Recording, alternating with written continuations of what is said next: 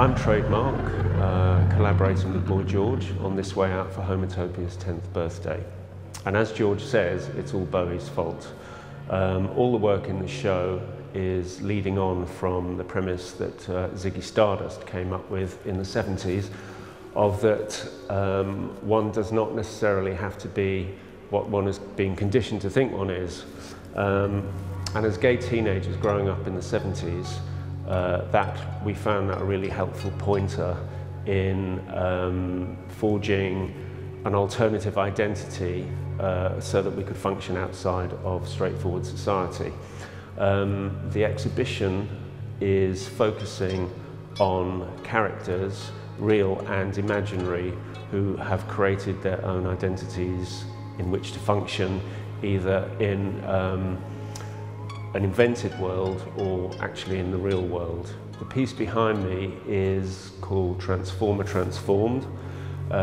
It's a composite, it's not a person at all, it's a composite made up from elements of various different glam rock stars. There's a bit of Lou Reed in there, there's a bit of Alice Cooper, there's a bit of Bowie, there's a bit of Billy Idol, and it's kind of taking the premise to its ultimate conclusion of kind of almost like a Frankenstein creation.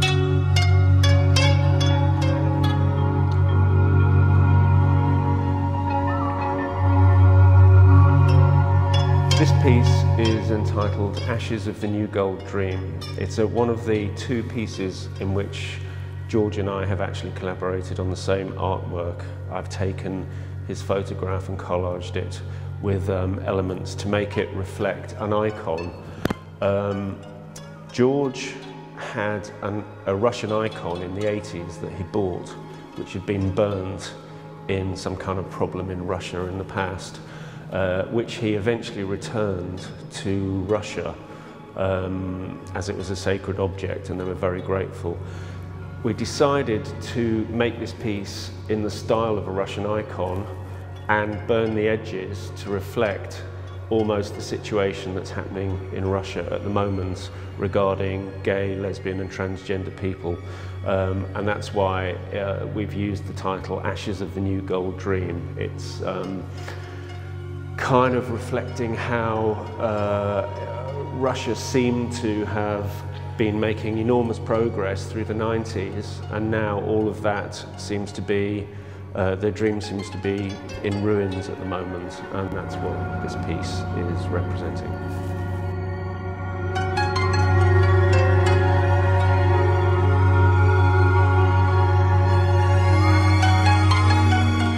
Behind me is three-part work entitled No Money Campbell.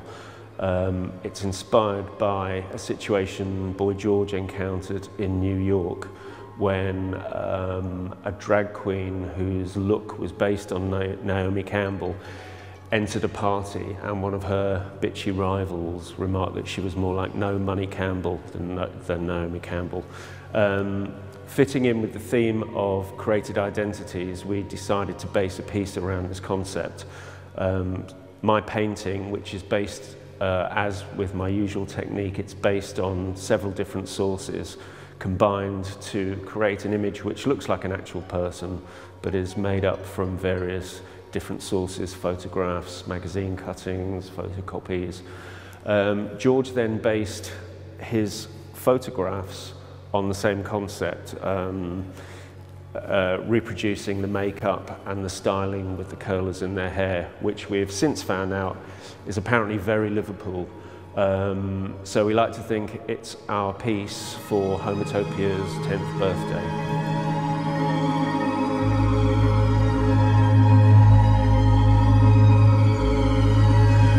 Behind me is a piece entitled Evolving Beyond Gender, which is coming from the whole Bowie premise again of invented and constructed personas, but also reference to the way society is possibly moving in terms of transgender people, cosmetic surgery and a third sex. So in effect we have Marlene Dietrich, who was created an androgynous image in the golden days of Hollywood, which was then inspired David Bowie for his shot for the cover of Hunky Dory, which is obviously very much inspired by that. Bowie was obviously inspired our generation, who are in effect the children of Ziggy Stardust. And this is kind of what is happening now in terms of you're getting a generation of people who are of indeterminate sex. So it's almost like leading on from androgyny to a third sex, which I feel fits in with the transgender theme of this year's Homotopia. This piece is by Boy George. It's a photographic piece. It's a series of Ziggy Stardusts. It's taking different characters and dressing them up with a Ziggy Stardust wig and in Ziggy Stardust personas and poses. Again, it's reflecting back to the Bowie-esque premise of people who don't fit into society being able to create their own alternative identity and in effect becoming whoever they want to be. So all of these people have become Ziggy Stardust for this piece. George and I both come from a similar background. We're a similar age.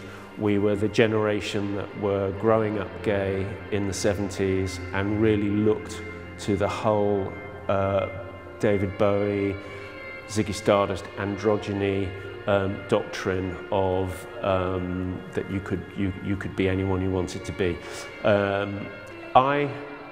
When I left art school in Wallasey, I headed straight down to London and gravitated towards a club called the Blitz. George was at that time, I think he was the coat-check girl at the club, and he was just one of the most amazing looking people I'd ever seen. And he was actually the first real person that I painted a portrait of, which he said made him feel like a star quite a few years before he actually became a star. We've been friends ever since, and we've collaborated and worked together quite a lot on record covers and t-shirt designs, and George has also collected a lot of my pieces of art over the years. So as we worked together such a lot, we decided that it could be a good idea for Homotopia to collaborate and do a joint exhibition. We share a sense of aesthetics. We're both coming from pretty much the same aesthetic background, so we work very well together. It's a very easy process. We can kind of see what the other person is thinking, and ideas really spark off between us in a very natural fashion. So it's actually been a lot of fun and quite an easy process to work on this show together. We're planning to hopefully expand it for the future, include more joint works that we've collaborated on together, and possibly include a lot more ephemera, photographs and costumes from the time period. It's not purely a retrospective show by any means, because a lot of George's pictures certainly reflect contemporary characters who have very much either been around from the Blitz era or very much inspired or living by the doctrine that you can function in society as whoever you want to be, which is something, along with Bowie, that we both feel very strongly in, that one is not necessarily has to fit in with what society has conditioned you to think you should be.